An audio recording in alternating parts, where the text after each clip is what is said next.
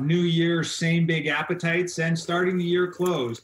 So we're hoping we can offset those costs because we don't know when we're going to get to be open again. Well, normally the cost to feed the animals here at the Toronto Zoo is covered in part by revenues from admission. But of course, during the COVID pandemic, when things have looked like this at the front gate for months, other streams of revenue have to be created. We're seeking the public support so we can continue delivering that amazing care, those amazing diets, and that first class animal experience, even though our guests aren't around. We're so disappointed to get shut down over the Christmas holidays. That's traditionally a huge time where families come together and enjoy our zoo.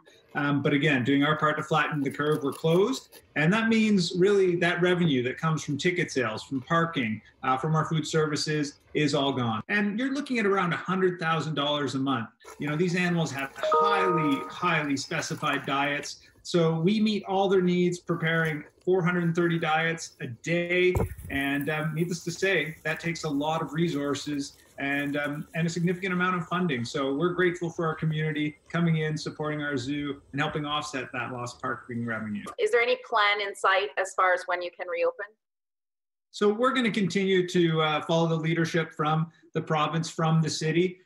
You know, we'd love to be open again soon. You know, March is just around the corner. March break's a key time for families to get out and celebrate the spring with us. But like everyone else, we're waiting and we're taking every precaution we can. A, to look after our staff. B, protect our animals. And of course, once reopened, protect our guests and our community and making sure we're all doing our part to flatten the curve. To find out the ways that you can support the zoo's nutrition program, you can go to our website, citynews.ca/extras.